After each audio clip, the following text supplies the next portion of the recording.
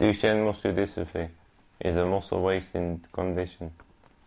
A boy is born without production of a protein called dystrophin that is responsible for muscle recovery and function. Over time it weakens my muscles and it affects my life really, drastically really. But I can't run about with the others and I can't play football and do the things people can do. Can you eat? No, I used to be able to about 3 years ago, but because of the nature of the condition, the throat muscles are deteriorated as well, because it deteriorates muscle until there's nothing left. And at what age do most people with Duchenne live till? The average survival age is about 19 to 25 years.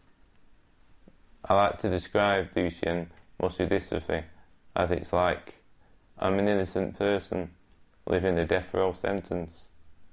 I'm sure you're aware, earlier this week MPs backed hybrid embryo research. How does that help you? It helps me a lot. I'm glad they backed it because it means that researchers and scientists can do experiments now with stem cells, helping people like me with muscular dystrophy get better. Do you think it could save your life? I think so, yes.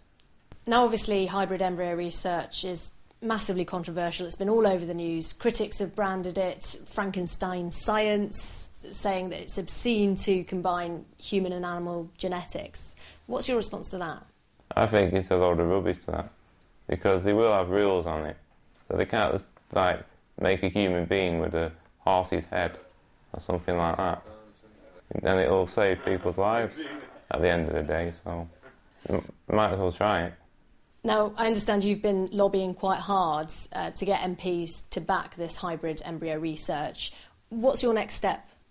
I'm going to a lobby with Action Duchenne in June to lobby the government and get them to fund us, really. I've got to keep fighting for it.